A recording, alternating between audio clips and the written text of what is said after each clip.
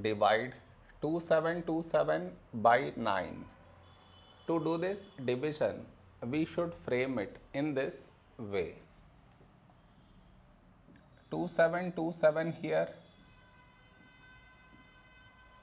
9 here. This is your step 1. Next, here we have 2, here 9, 2 smaller than 9. So we should take two numbers 27. When do we get 27? In 9 table. 9 3s 27. Now we should subtract. We get 0. After this, bring down the beside number. So 2 down. Here we have 2, here 9. 2 smaller than 9. So we should bring down the second number.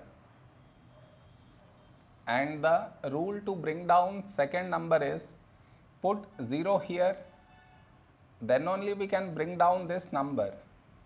So 27. When do we get 27? In 9 table. 9 3s 27. Now we subtract, we get 0.